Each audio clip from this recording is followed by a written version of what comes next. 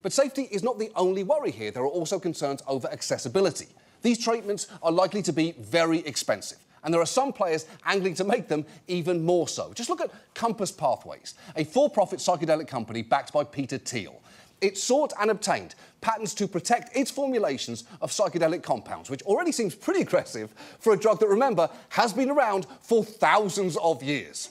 And Compass's executives seemed pretty defensive when they were pressed about this. Do you really believe that your form of psilocybin is novel and non-obvious? Well, it doesn't really matter what we believe. What does matter is what the US Patent Office believes, what the UK Patent Office believes, what Germany, what Hong Kong believes.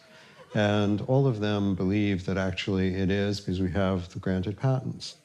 OK, but we shouldn't necessarily trust the US Patent Office as an arbiter of good judgment. This is the same place that issued patents for an umbrella for your beer, a tricycle with a lawnmower attached to it, and a stick. That's it, just a stick for animals to play with. Someone at the Patent Office saw that and said, "We've never seen a stick before, approved."